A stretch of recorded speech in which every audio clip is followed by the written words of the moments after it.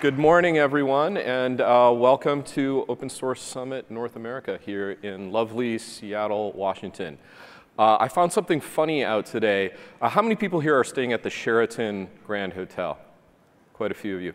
Apparently, there's a bunch of a Microsoft executive event going on also at the Sheraton Grand, and I was talking to one of their folks this morning saying, you know, not that long ago, an open source event also being at the same venue would have been some kind of epic troll.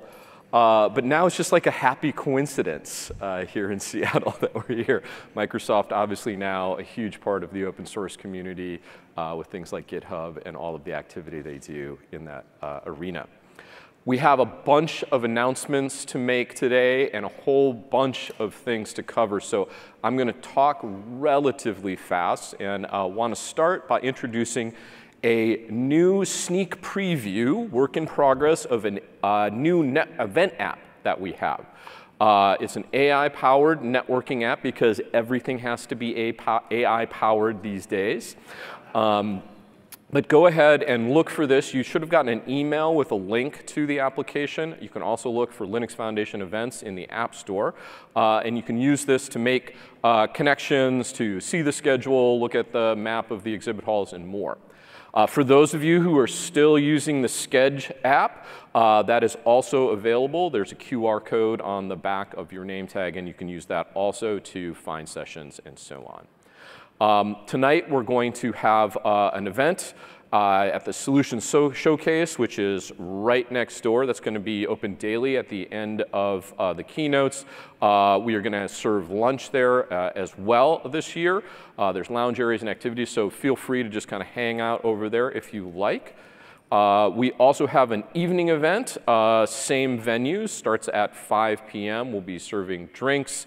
It'll be a great way to network with fellow attendees, so hopefully you can take advantage of that. Also, don't miss out on the Women and Non-Binary in Open Source Lunch, sponsored by Discover today. Now, this is open to all attendees who identify as women or non-binary. No pre-registration required, so if you want to participate in that, just go down to Terrace Suite 2 on level 4 for lunch.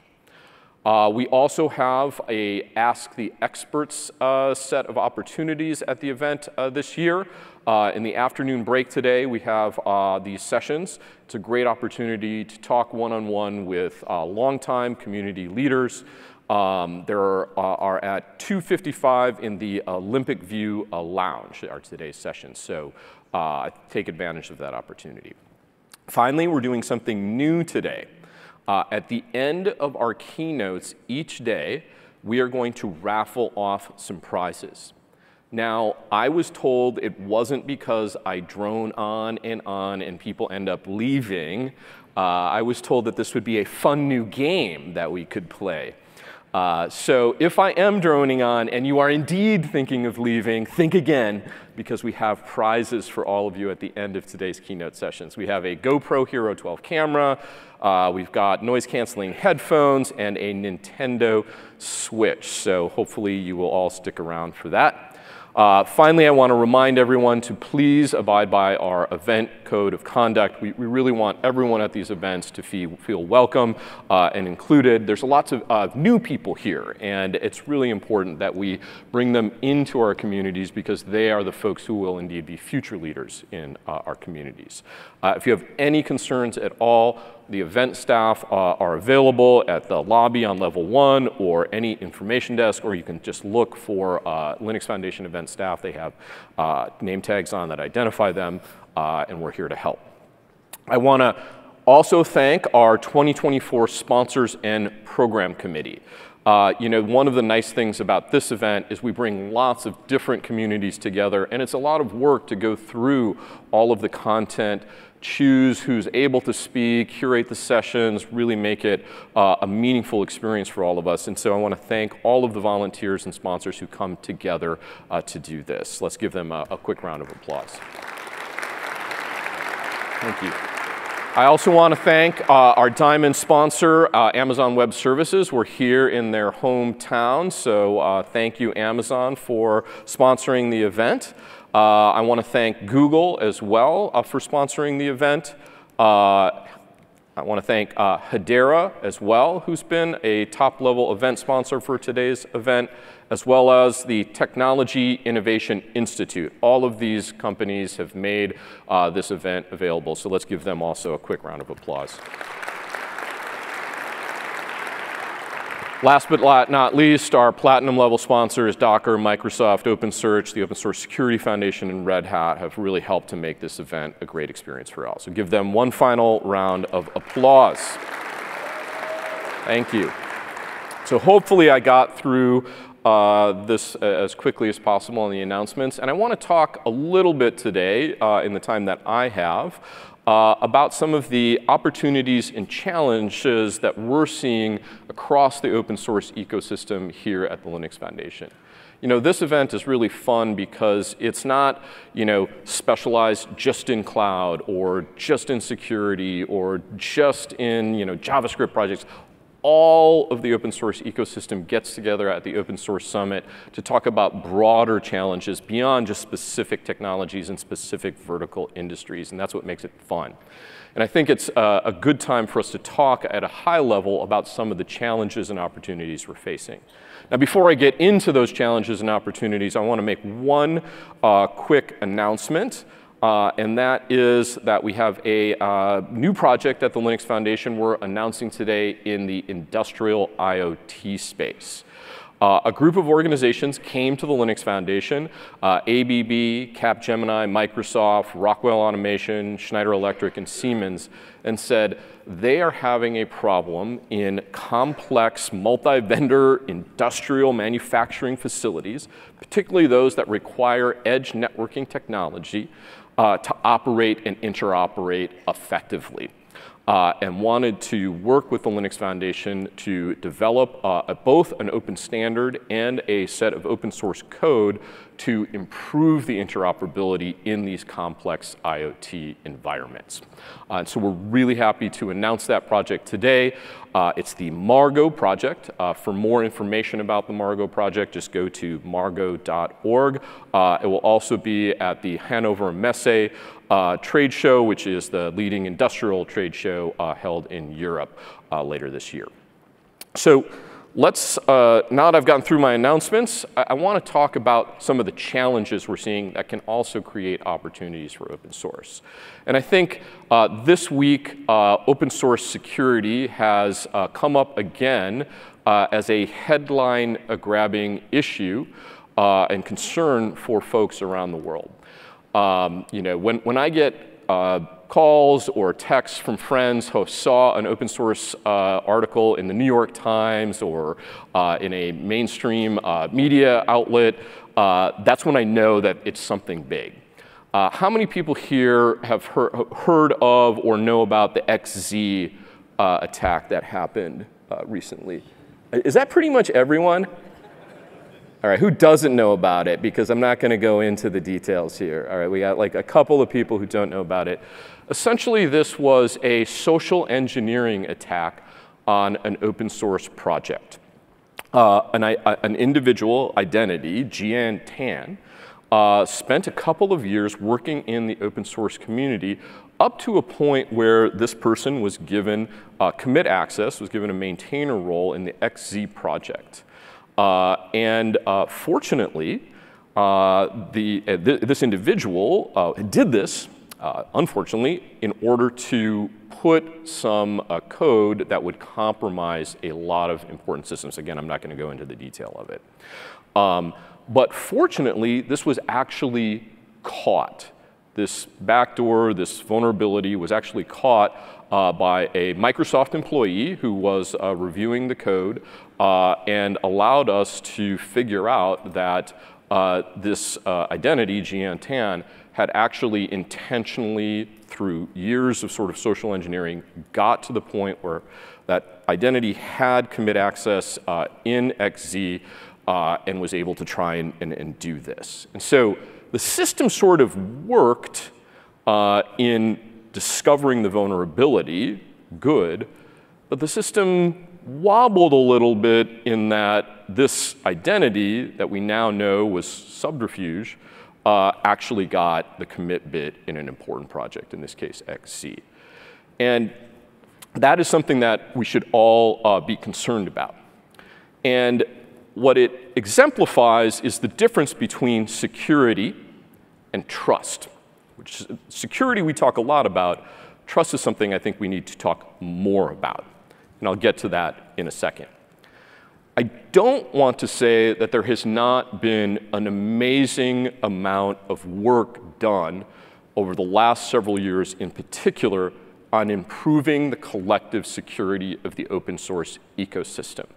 How many people in this room have been working on projects to improve open source security? Whether it's package signing like SigStore, do we have some SigStore folks in the room?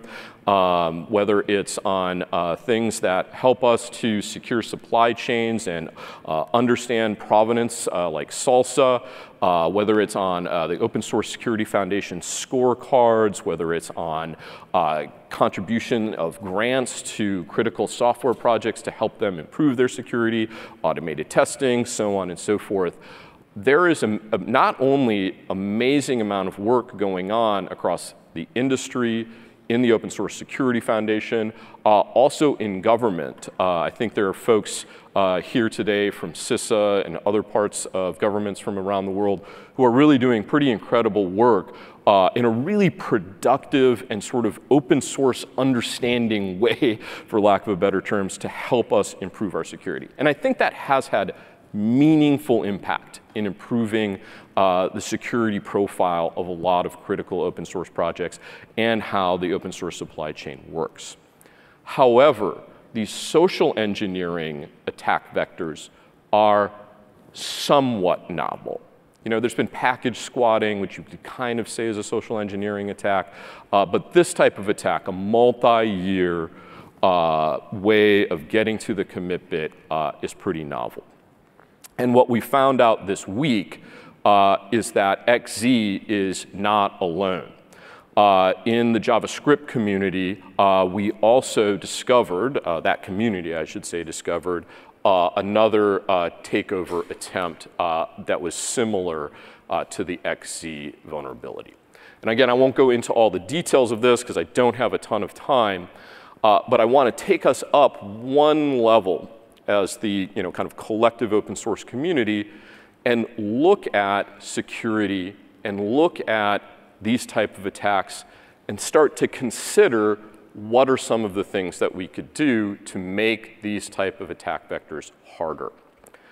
And I think it starts with asking three basic questions about open source as it relates to our collective cybersecurity.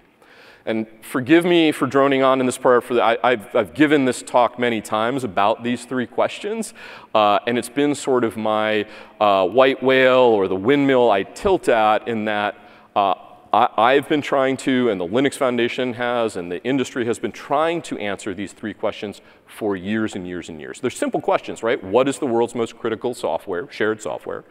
Who writes it? And is it secure and healthy? Right? Seemingly easy questions to ask until you start unpacking each one.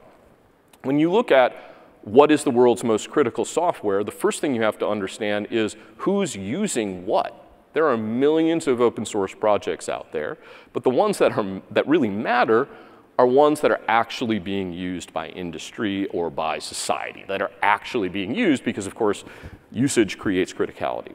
You also have to ask, of those critical software components that are being used, is it a truly critical project? Is it network facing? Can you escalate privilege? Like if you compromise that specific project, does it create a huge wake that, something similar to Log4j? And we have made progress here. Years ago, we partnered with Harvard University to aggregate anonymized software bill of material data from industry in order to get a sense of, hey, here are the open source components that are most often used in production. And then we created a stack ranking of them in order of importance based on both usage and security criticality. Those were in our census reports. We're now working on our third census report to get an idea of what is the world's most critical software. But it is no easy task to get that information, aggregate it, and analyze it, right? And what's interesting about it is in millions of open source projects, it turns out that there's only about 15 to 20,000 that are truly critical. So it takes the problem from millions down to thousands. And those might vary by vertical industries, but you get the gist. It's a smaller problem and it's tractable. We can figure it out, and we're making progress. The third question is also one where we've made a ton of progress per the previous slide. There are tons of great tools out there that do testing, that track dependencies, that are able to discover software vulnerabilities.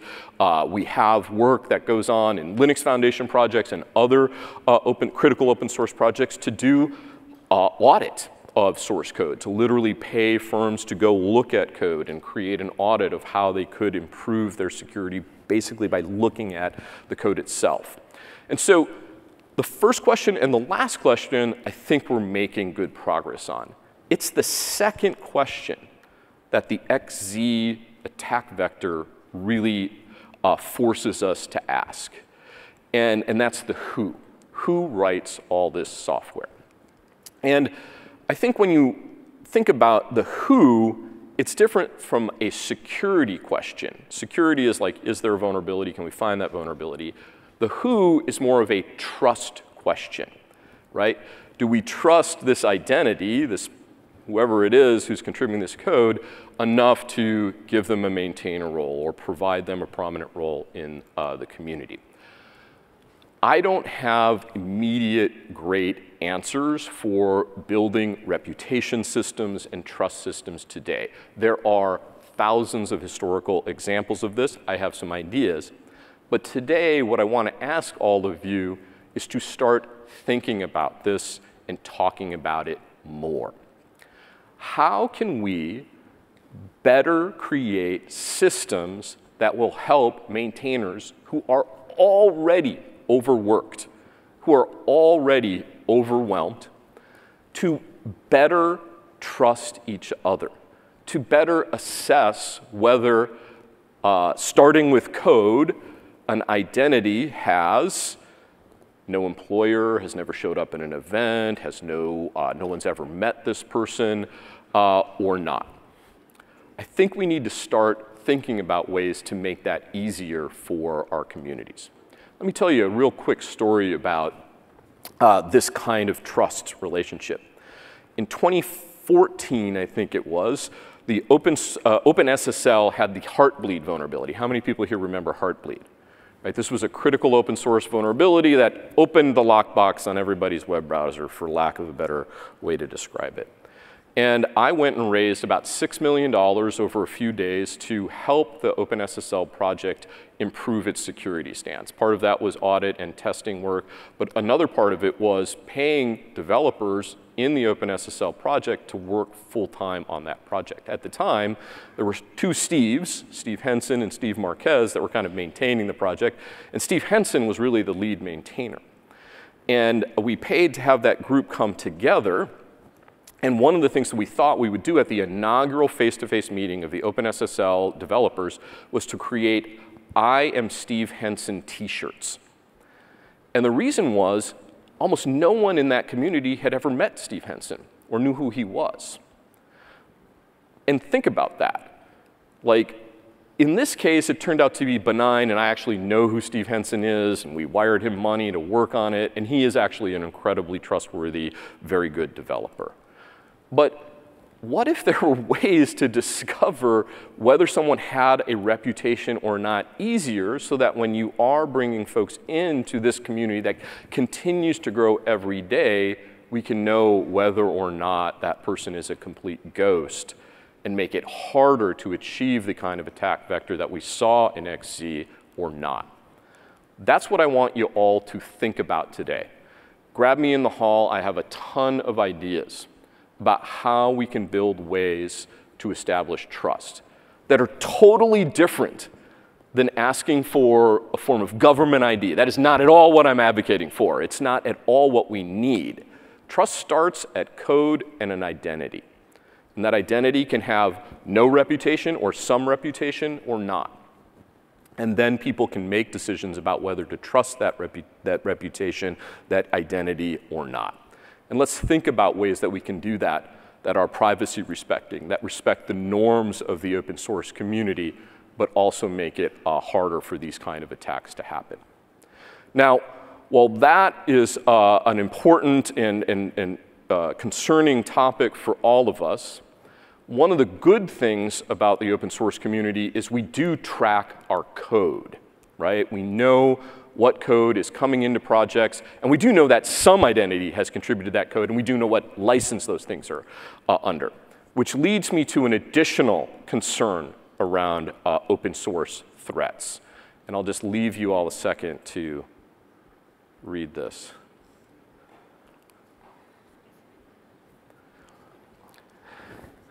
It turns out that state actor maintainers are not the only concerning component of open source these days when it comes to intellectual property and trust. Last week, we had a case where our OpenTofu project had concerns around the intellectual property licensing of that particular code base. For the quick backstory on this, HashiCorp has a project called Terraform, which they relicensed relatively recently under a business source license, BAUSL 1.1, so no longer an open source license.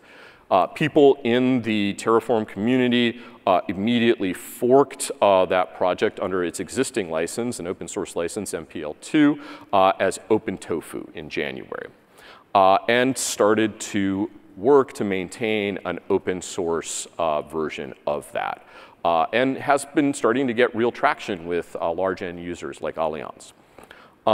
However, last week, that project had an allegation of copyright infringement, which made it really confusing for us when we saw a headline in InfoWorld saying that OpenTofu had taken BSL, non-open source code, and put it into the OpenTofu code base. Not only did that happen publicly, but simultaneously, the OpenTofu maintainers got a cease and desist letter from a Silicon Valley law firm telling them to take that code out. The main point I want to make on this is that one of the things we have to do well in open source is take intellectual property very, very seriously. At the Linux Foundation, we have a full-time in-house trademark attorney. We have full-time in-house developers who are experts in copyright, who regularly scan our open source projects. We have tools that allow us to process tens of thousands of contribution agreements in an automated and accurate way every year. We take this stuff seriously. And the OpenTofu project, fortunately, does too. Because when they heard these accusations, they immediately went and did a source code origination analysis. They knew where all the code was, they knew how it came in, they knew what license it was under, and it turns out that this analysis refuted every single aspect of HashiCorp's allegation. And this is something that I want us all to think about as you're working on open source projects, to make sure that we have good systems in place so that we can all collectively share what we want to share and keep what we want to keep under the correct license. This is something that I think is critical to all of us. And I wanted to take the time to go through this today to really thank the organizations and maintainers who helped defend this right to fork and the consistency of intellectual property sharing in open source. OpenTofu really reminds us why the definition of open source is so important, which leads me to the final opportunity in open source, and that is related to, of course, artificial intelligence. You know, right now in AI, we are all sort of collectively trying to figure out what openness means, right? And if you look at the AI stack from the lowest level at the GPU sort of hardware level all the way up to data, there are different definitions of open source that don't really fit traditional code and copyright regimes. And that's something that I'd like us all to also talk about this week. Today, last week I should say, the Linux Foundation AI and data community started working on a model openness framework for large language models. This is in addition to some great work that's going on at the OSI to define what open means in AI. And the way I'd like you all to think about this as you read through these, and I would encourage you to read these papers and look at the OSI's work, is at each layer of the stack, we see greater or lesser openness. At the GPU layer, we see a lot of consolidation around NVIDIA and the CUDA API. There are efforts in the open world under the Unified Acceleration Framework to create an abstraction API that would be consumed both by CUDA and other silicon acceleration technology. I think that'll kind of solve itself. At the infrastructure layer of AI, I think open source is winning. PyTorch and all of the tools that are used to create large language models are pretty much open source. That's something where open source has a huge advantage. If you go up one more layer to large language models, we see both closed and open. So we see things like Llama 2 and Mistral that are open, and then you see ChatGPT 4 Turbo, which is closed. In large language models, this is where this definition of openness gets a little tricky, because you have access to the weights and you're able to kind of tune those models, but you don't really have access to the data, right? So this is where I get to the final layer that I think is going to be a challenge for the open community, and that is at that highest data layer. At that layer, what we're already seeing is the paywalls go up as big data is being used to train frontier foundation models. Companies, I think Stack Overflow did this, the WordPress company did this. They're now starting to demand license fees for their data, and getting access to large, high-quality data sets that are open is not getting easier. It's probably going to get harder. And this is where we have a real opportunity in the open side of the equation to work on how we can create collective open access to large data. At the Linux Foundation, we have a sort of an early project that we're working on called the Overture Maps Foundation. This is a very large, high-quality geospatial mapping data set that is open to everyone. And we're going to continue to curate similar open data initiatives in order to provide that high-quality data that will allow better ways to train frontier foundation models, and most importantly, better transparency into how they actually work and are created. Which leads me to the final opportunity with my 2 minutes left to go here to talk about where open source can also help in AI. AI safety is something that I think we all agree is a concern. And if you look at AI safety risks, there are already AI safety issues upon us. Things like deep fakes, non-consensual sexual imagery are already upon us using AI tooling. Now, we could go all the way to theories of, will AI essentially take over the world and be an existential threat? I am not convinced of those sort of vague theories. I'm more concerned about these immediate risks of safety around bias, deep fakes, non-consensual sexual imagery. This is where open source also has a great opportunity. I can't even believe I'm saying this, but sometimes the answer to problems created by tech is more tech. Usually that's totally not the case, but in this case, I think there is real opportunity for the open source community to create tools to help with AI safety risk. At the foundation, we have our C2PA initiative. This is an immutable digital watermarking project that helps understand provenance of content and prevent deep fakes. And we have tools in our LF-AI and big data initiative around finding intersectional bias and other things. I think there's a lot more work that the open source community can do here, and we're really actively looking to support and promote AI safety tooling throughout the industry. And so I know I went through a whole bunch of opportunities and risks in open source, and I hope that this will get all of you talking this week about these topics.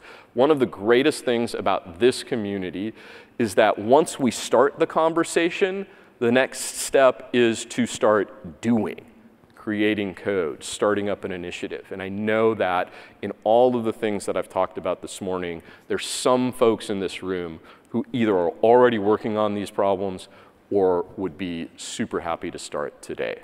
So thank you, everyone, for listening to me this morning on these opportunities. And with that, I want to introduce a whole bunch of folks who have an amazing set of announcements to make this morning. I'm going to start with an announcement from Melissa Evers-Hood, Melissa Evers, who's on our Linux Foundation board. In just a few short years, the LF AI project communities have gained a ton of momentum. From the PyTorch Foundation to the Generative AI Commons in 2023, and that growth continues. Today, Melissa's here to announce a new LF AI and Data Foundation. And I'm delighted to welcome her to the stage. Can we please have Melissa come on out?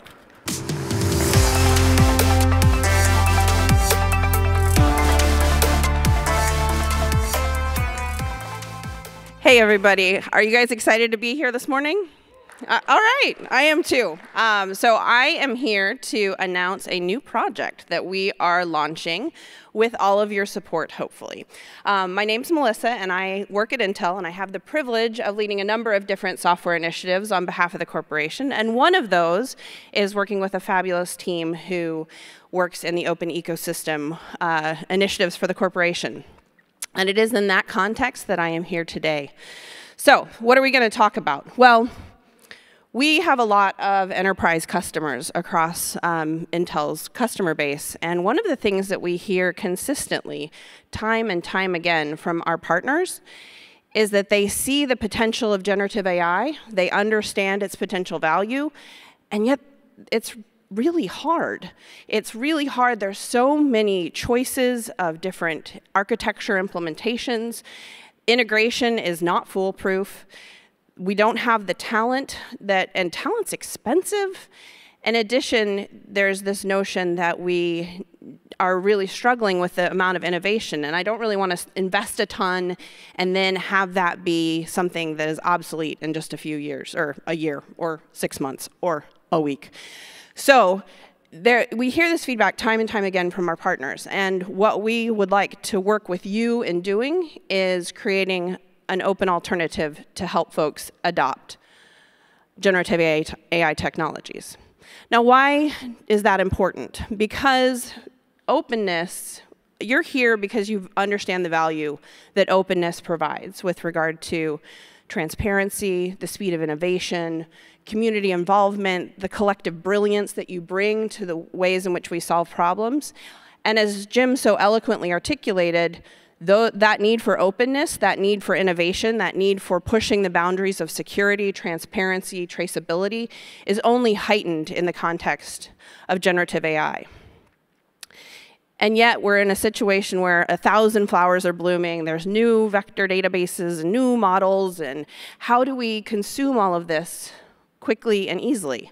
It reminds me of the days of cloud infrastructure when things were being born in that sphere, or software-defined networking.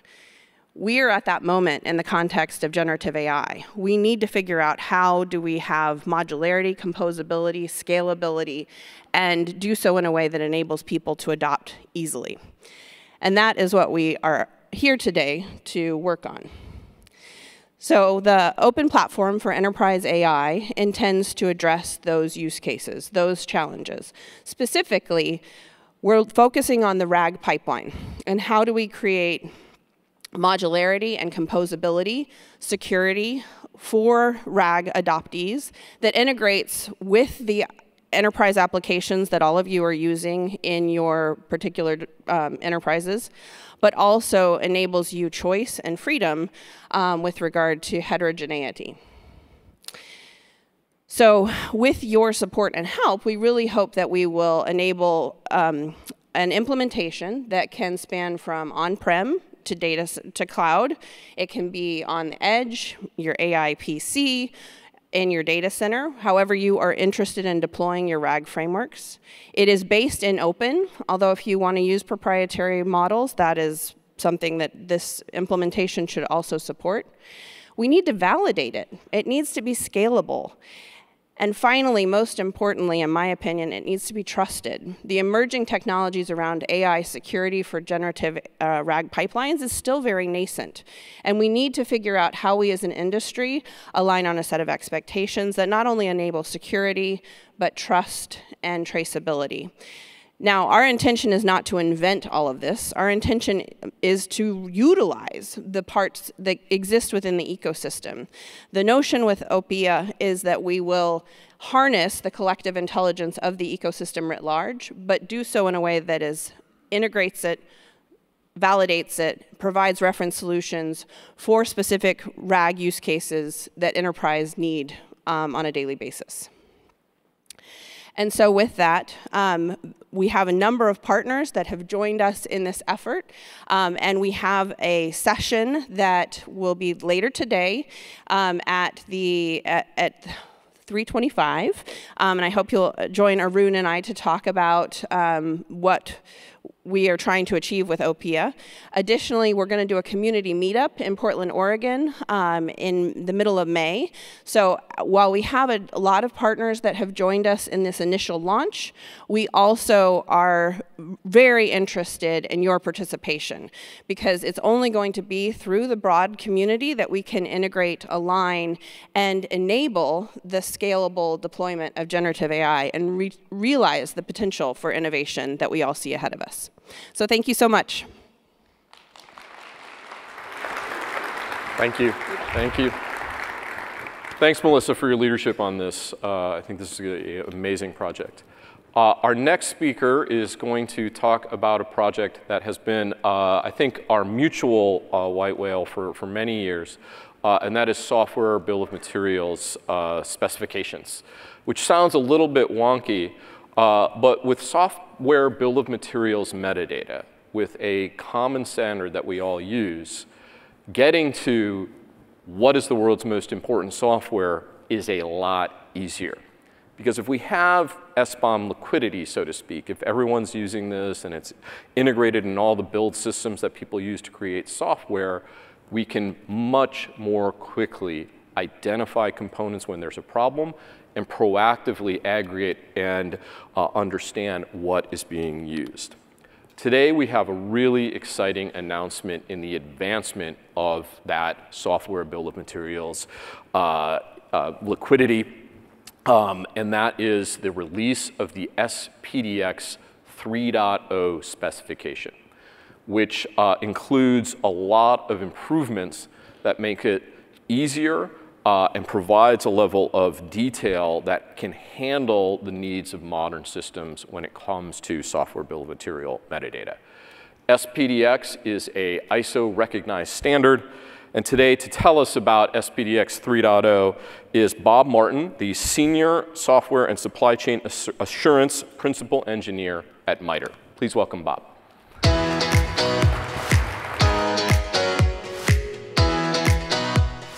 Thank you. Let's see, got the right slides. Well, SPDX 3.0 has been a 6-year challenge. And you wonder, well, what took so long? So back in 2010, 12 years before that, there was a lot of social issues about, what's in software, and, your car, you can't update your software. You don't even know what software's in it. That's the I Am the Calvary. NTIA put out a community initiative that started getting people to talk about these issues. I actually started an effort in the Consortium for Information and Software Quality to build a SBOM standard for tools. We moved that to the OMG. CISA took over the mantle for leading the fight on bills of materials. Then an executive order came out talking about that, and now there's an EU Cyber Resiliency Act. So there's a lot of things going on, driving and evolving the thinking of what software bills and materials are. But one of the things in SPDX 3.0 is it is a bill of materials standard. And oh, by the way, you can do software. You can do licensing. You can do security. You can do build info. You can do AI models. That would be very useful to be able to track the provenance and pedigree of AI models or data sets. So that's what's actually released. It's already covered. I'll show you a tiny bit more about what's behind all that. But think about where this is going. So the core of SPDX 3.0 is what do you need to know about managing a bill of material? So we already have thoughts and work going on for a bill of material of hardware, operations, functional safety, services, software as a service, and others. So if you have things that need to be tracked and be able to show what's in it, where it came from, and who it came from, please join us on that. So one more thing. What we really did in this work is we changed the S in SPDX from software to system. So just want you to think about that. If you're a tool developer, I want you to come start trying to implement it. We've done 2 candidate releases to get the spec and the details right. And now I'm going to glaze your eyes over, but I wanted you to show it's real. This is the core profile. Don't try to study it. You can see the slides. It's up on the website. But here's software. So the top is core. That's the part of core you need for software. There's only a couple more data elements for software. Similarly, for licensing, on your left is the simple licensing. That's if you really just want to get the minimum, or if you want to get into the gory details, you can do it. The very top is the core again. So each of these shows you what it's dependent on. So security uses core, and it has information that you can capture the information from a vulnerability, from a VEX information, all the things the community cares about tracking and sharing. You can also capture the build information. AI profile, this is the start. If there's other information that needs to be tracked and accounted for, there's easy to add on to that. And then the data set profile. So we have data, sets in all kinds. So here we can track it. And we also have an extension profile. If you happen to have another format that you want to translate to and from, here's where we can capture that extra data so you can do a round trip. So wanted to offer, this is where you can go get the spec, and I'll be around most of the week. There's others here that have been working on this project. Again, it's been a 6-year slog, but I think the result of that is much, much better than it was before we started. So with that, I wanted to thank you and have a great day. Thanks, Bob. All right, now we have the big slog ahead of us to instrument every build environment on Earth with SBOM-capable tooling. So I'm sure that'll happen in the next couple of weeks. Speaking of long-term efforts, I want to introduce someone who's been working on our post-quantum cryptography alliance. Everyone talks about quantum advantage as something that is a concern to all of our collective security. And at the Linux Foundation, we recently announced our Post-Quantum Cryptography Alliance. This is a project that brings together industry leaders, academia, developers to address cryptographic security challenges posed by quantum computing. Today, I want to introduce from the University of Waterloo, Douglas Stebila, who for 10 years ago, with Dr. Michala Maska, started the Post-Quantum Cryptography open source project. Please welcome Douglas.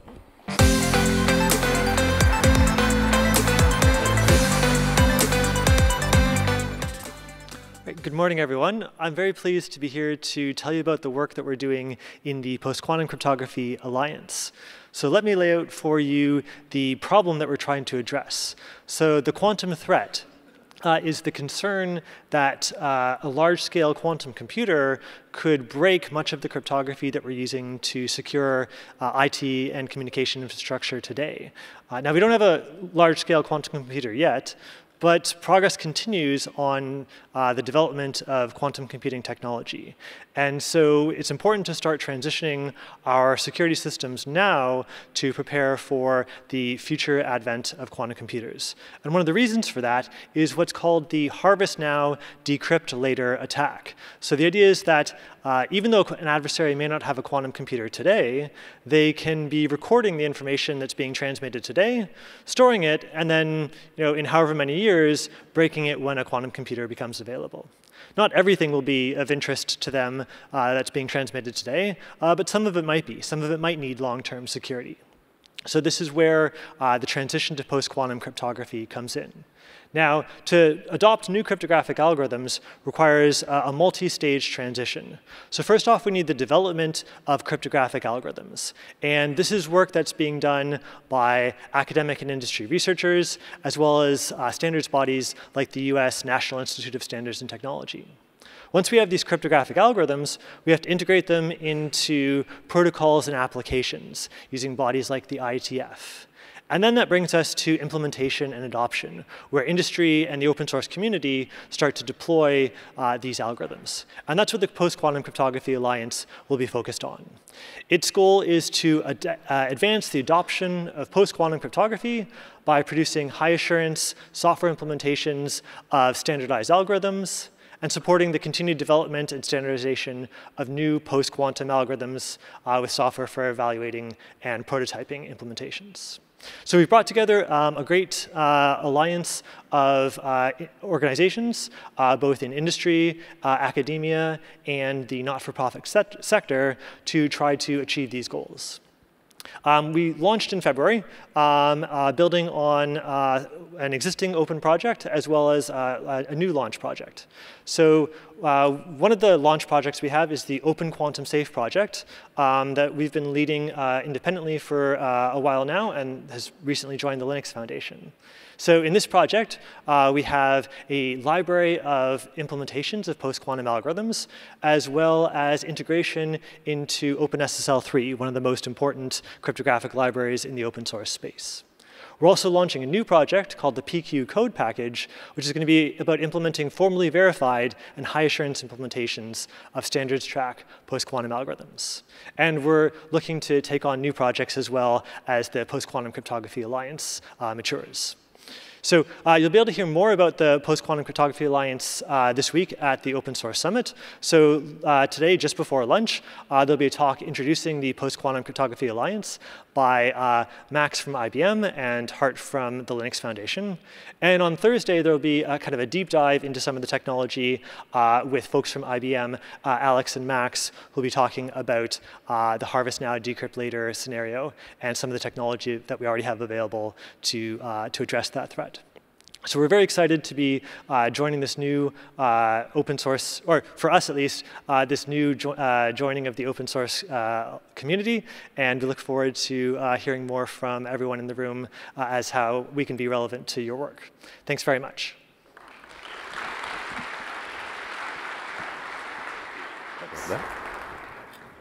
All right, so I talked about OpenTofu and an example of a project where a single vendor open source initiative went from an open source license to a closed license.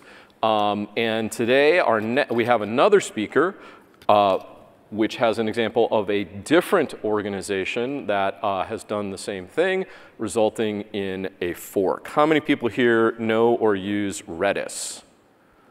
Many of you.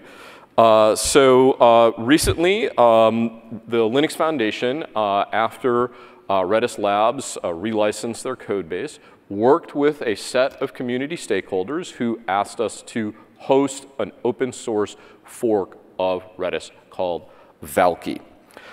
We announced it last week with AWS, Google Cloud, Oracle, Ericsson, Snap, and more. Today, we're announcing additional organizations who've committed their support: Avian, Alibaba Cloud, ChainGuard, Huawei, Percona, and Verizon. To discuss this project today, we have an engineer from AWS, Madeline Olson, who's a principal engineer at Amazon, who has been working on both Redis and now Velki to tell us more about the project. Please welcome Madeline Olson.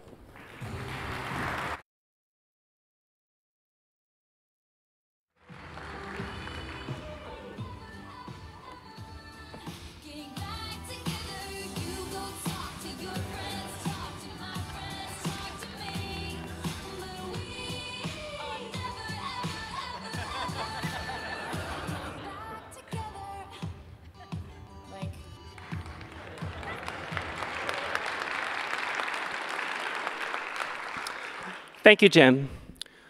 We are gathered here because we believe in open source.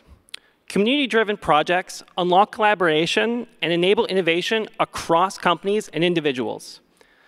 I'm here today to talk about a new community-driven open source project, Velki.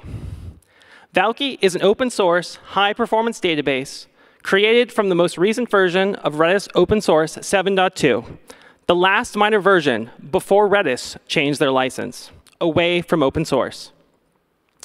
Velki will continue on as an open source successor to the database users came to love. It will continue to operate as a highly flexible cache, as well as continue to support its beyond caching use cases, such as primary database, message brokering, real-time analytics, and session storage. In order to secure the future of Velki, the Linux Foundation offered the Velki community a place to continue building the project. We are thankful to Jim Zemlin, Mike Dolan, Hilary Carter, and Noah Lehman, and many others at the Linux Foundation for creating a sanctuary where the project continued to grow. From the community and myself, thank you. At the Linux Foundation, Velki will remain community-driven and be welcoming of all users and contributors. Moving to the Foundation will help us get the support we need in order to continue the use and distribution of Velki under the original open source BSD 3-clause license. Velki was formed by members of the community in the hours and days after the license change. We got together to keep the open source project going because we all care deeply about open source and believe Velki will reach its truest potential through open collaborative development. To form Velki's technical steering committee, we asked community members who have a long track record of making significant contributions to the project.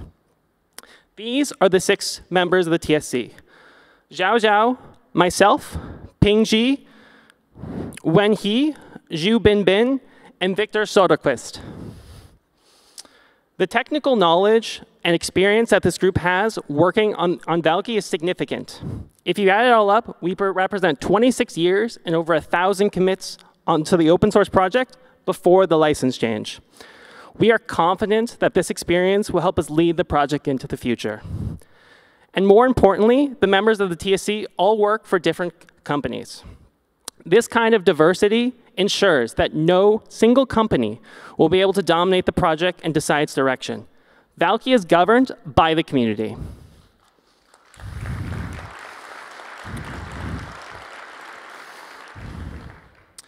The project also has broad industry support from the many companies whose employees, customers, and users depend on open source. As was mentioned, AWS, Google Cloud, Oracle, Ericsson, and Snap were original supporters of Velki. And today, the Linux Foundation announced an additional 7 companies to the list of supporters, including Alibaba, Verizon, Percona, Ivan, ChainGuard, Huawei, and Heroku.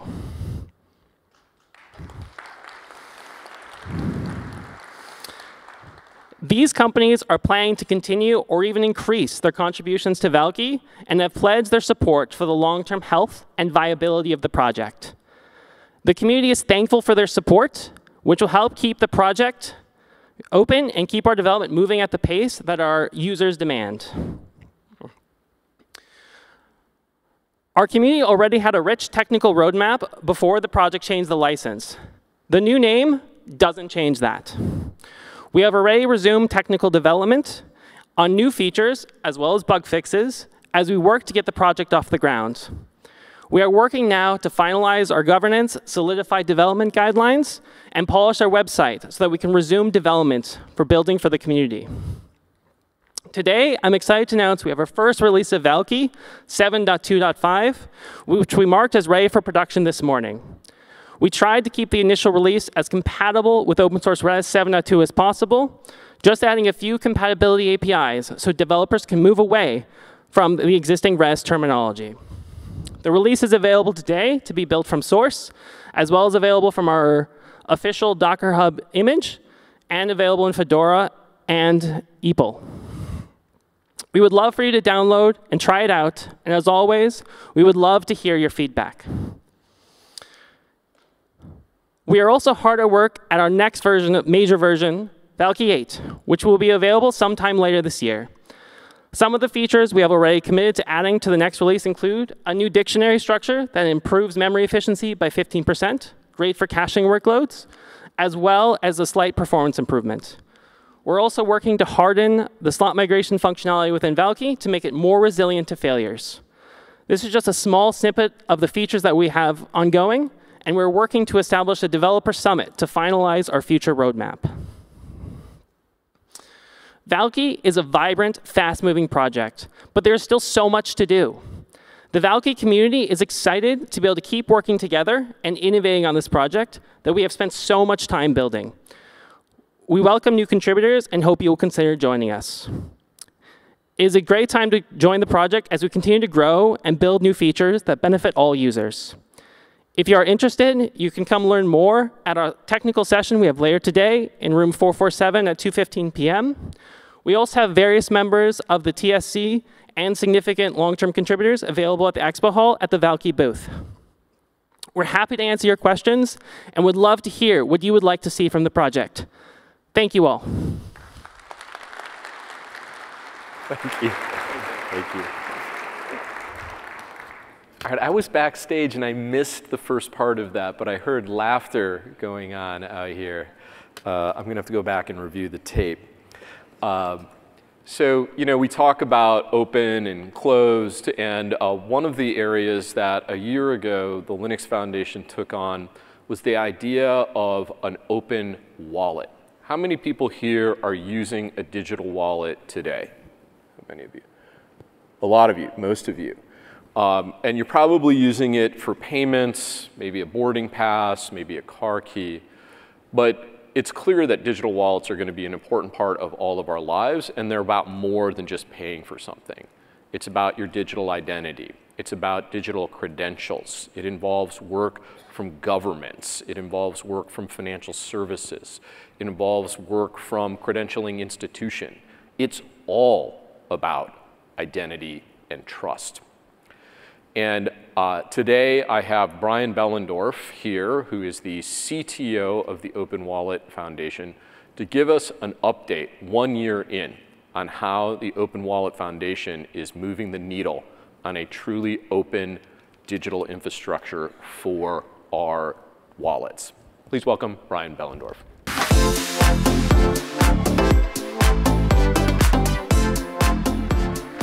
Thanks, Jim. Yeah, so wallets are an incredibly important space, right? It really represents the complement for consumers to the web browser, to the email client, as really a third place where you manage something very close to you, something very personal. Your assets, the certifications, people have attested to about you, and this new emerging field of digital assets, NFTs, that sort of thing. So today, most of you probably have not only Google Wallet or Apple Pay, you probably have apps like a zoo app that has your membership to a zoo on it, right?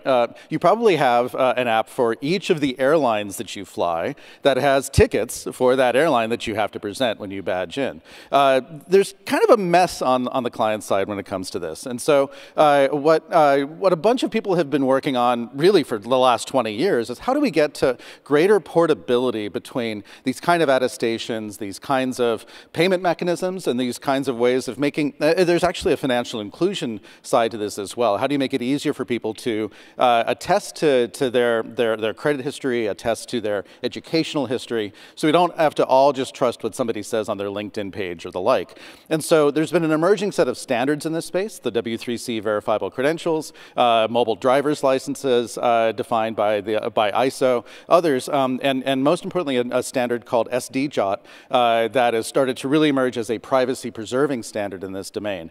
So the Open Wallet Foundation, formed a year ago, was a response to this, not only this rising interest in the consumer side, this rising tide of technologies that have to start to address this domain, part of which we can owe a debt of gratitude to the Hyperledger Foundation for having homed the Aries client side of digital identity solutions for a long time.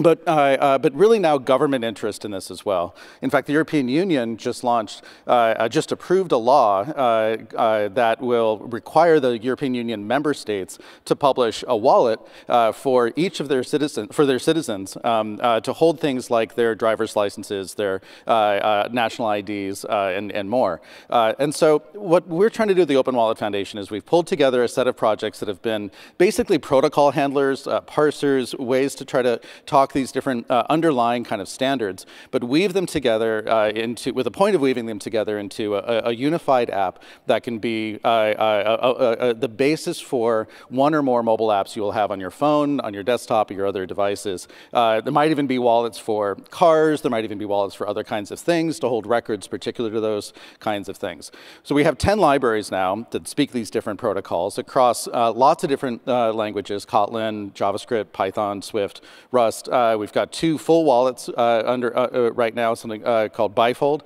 which again came from Aries, something called the Farm Worker OS, which is a really interesting project, again designed for financial inclusion. And these are projects that are really the pieces that we're pulling together into something we're calling the Open Wallet Stack. We have also a bunch of very active interest groups around not just architecture and safety, what does it mean for these wallets to be privacy preserving, for example, but also trying to map the entirety of the landscape around wallets and credentials to better understand what's going on out there in the world and how do we play a useful role in bringing these together. Now, bringing these together is so much more important in this space than in a typical open source domain, not just because of the government interest out there and the mandates that are starting to emerge, but because so many companies now have a real interest in being able to reach their customers, being able to plug into these systems in a way that's highly efficient. And so we're really fortunate that in the Open Wallet Foundation, we've got the participation, not just a bunch of wonderful supporting organizations like Gen Digital and Accenture and Visa, FutureWay and Google, as well as a lot of the companies building wallets in this domain. But we've also got many countries as well participating with us, including the European Commission and a set of organizations building these wallets for the European Union members, as well as a whole bunch of nonprofit organizations. And the whole idea here is reinforce portability, reinforce kind of the centrality of this around individuals, rather than simply being a front end to a profile managed about you on a remote website somewhere, right? This is about empowerment and freedom. And so if those things matter to you, come join the project. I'm giving a talk today, kind of a longer form version of this, to really dive into how to participate in what we're doing in the Open Wallet project, Open Wallet Foundation, later today at 4:20. So hope to see many of you there. Thank you. All right. Voila. Thanks, Brian. That's pretty cool. Our final speaker in this portion, before we get into a few more keynotes from folks that I think you're all going to be very excited to hear about, and don't forget about the raffle, is Hilary Carter. She's the head of research at the Linux Foundation, and she's here to tell you about some new things we're doing, providing research to open source communities. Please welcome Hilary Carter.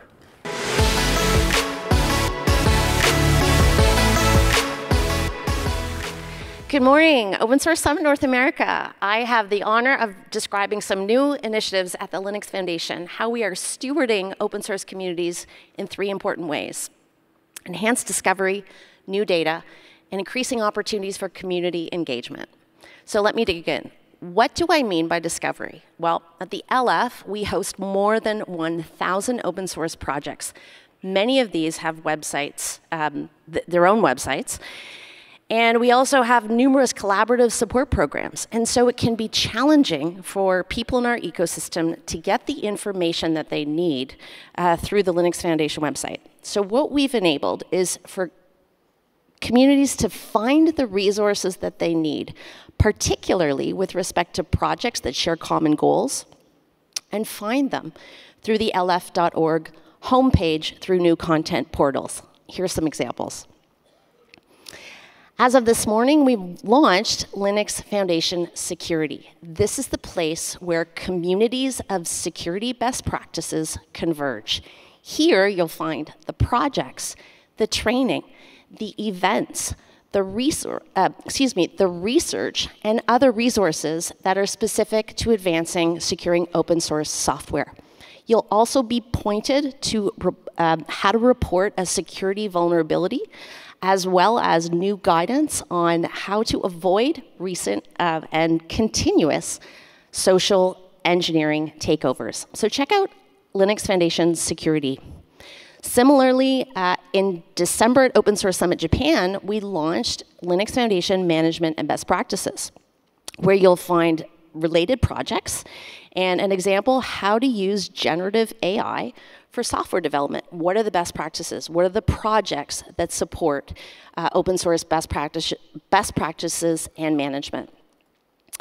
A year ago in Vancouver, we launched LF Sustainability. This is the place to go to find out information about how open source projects across the Linux Foundation are connected to accelerating the United Nations Sustainable Development Goals. Here you'll find our IBM Call for Code projects, events, research, and other resources. We also have a place to list community events. One such example is the OSPOs for Good Symposium, which is hosted by and taking place at the United Nations headquarters in New York City, and hosting an important discussion on how the Open Source Program Office is a network to accelerate global digital collaboration. So if you have the opportunity, please attend this event and come to know how the OSPO is a vital structure to accelerate global open source as a digital public good. Now moving on to data. At the LF, we have a priority to be a data-driven organization, and that was the inspiration behind the formation of Linux Foundation Europe, Linux Foundation Research 3 years ago. So what we're enabling is access to empirical data within industries and across technology domains and other reference frameworks. Why? Because data drives strategy and decision making. So if you haven't yet discovered Linux Foundation Research, please drop in and discover the numerous research projects. We've got more than 50 unique examples demonstrating how open source is making an impact within industries. And we're answering really important questions. What's the most critical open source software? What do maintainers and developers need? And how can we increase upstream open source contributions? These are the kind of questions that we're answering through LF Research. I'm very excited that today we are publishing our latest report, the 2024 State of Tech Talent Report, which we've done in collaboration with Linux Foundation Training and Certification. This was a survey-based report giving insight into the current state of tech talent. What's the state for acquisition, for retention, and for management on a global scale. We heard from Melissa Evers this morning about how challenging it is to hire talent, and that's no surprise. Here's the key finding from the report. The headline validates this. Upskilling and cross-skilling are at the top of the talent agenda, and for very good reason. Organizations need to work with the resources that they have in-house and give them the training and skills that they need to stay competitive in the marketplace. So give our Tech Talent Report a download. Finally, I want to talk about engagement. Research is not created in a vacuum, and unicorns and fairies don't create it, people do. And that's why the perspective of open source contributors is so important. It's invaluable for us to create the kind of data that we need as a community. And so what we want to do is encourage more engagement in our research studies and then give back. For all survey completes, we'll be able to make a contribution to the Linux Foundation Travel Fund so that we can encourage other forms of engagement, like events here in Seattle that take place on a global scale. So support our research, and we'll support the Travel Fund ongoingly and increasingly. 2 new surveys launched today, and these are great opportunities for you to get involved. Our World of Open Source Global Spotlight Survey and our 2024 State of Open Standards Study. The Global Spotlight Survey is a worldwide study from which we will use a cut of the data to create regional reports, one in Europe, one in Japan. And our 2024 Standards Study takes a look at how organizations are both using open standards and contributing to them, and why. So if you know a thing or two about these topics, I encourage you to take the survey. And finally, mentioning that our secure software development education study is still in the field. This is our research that we're doing in partnership with the Open Source Security Foundation. Security is super important, and insights from this research will help us advance security education initiatives where they are needed most. So with that, thank you for your engagement. Thank you for all the contributions that help our communities be more robust.